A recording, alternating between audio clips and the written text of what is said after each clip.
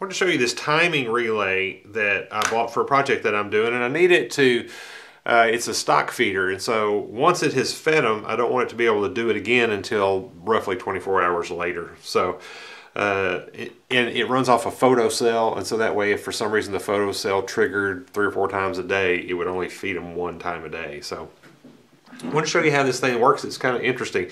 It's a DH48S-S, and let me turn it on, and it's going to start working. Whenever it gets power, it starts working. And so what it's doing now, it's set to seconds. And so it comes on and it counts. Let me change that a little longer.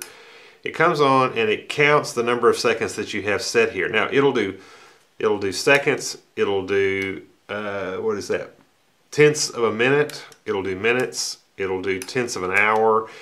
That's seconds again, full hours, minutes, hours, seconds, tenths of a second. You know what's weird? Okay, tenths of an hour, hours. Yeah. So it'll do seconds, tenths of a second, minutes, tenths of a minute, hours, tenths of an hour. And you've got 2 digits there. So I guess the maximum will be 99 hours and the minimum would be 1/10 of a second. So anyway, the way it, and then what you do is, let me put that to seconds. What it's doing is it's once you change this, you have to reset it. So let me unplug it, plug it back in. So as soon as it comes on, it starts counting. And so once it gets to what you've preset it, it flips the state of the relay.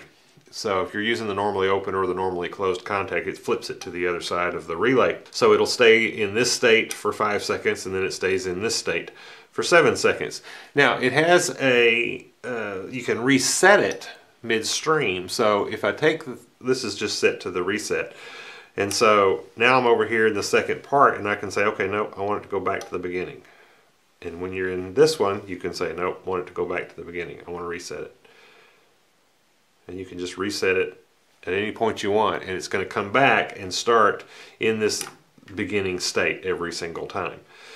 Now it also has one that it calls the gate, and what it does is when you close the gate like that, what it does is it locks it. So if it's counting up to 10, it gets 1, 2, 3, 4, and you close the gate, it just holds it at 4 until you let it off, and then it'll count as long as it wants to until you hold the gate again, and then it stops it. It doesn't clear it, doesn't reset it. It just stops it in whatever at whatever point you touch that contact together.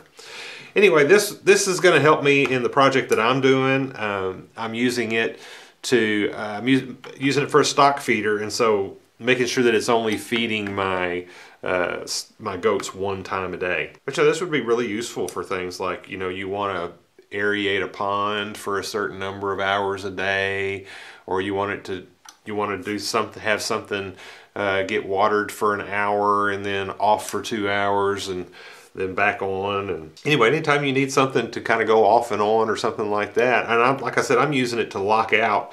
So it'll run the auger, and then after it has done it, it locks it out for like however long I tell it to, and then it'll open up and let it do it for a period of time and then turn itself off. So anyway, I thought this was interesting, thought it might be useful to you. Thank you for watching.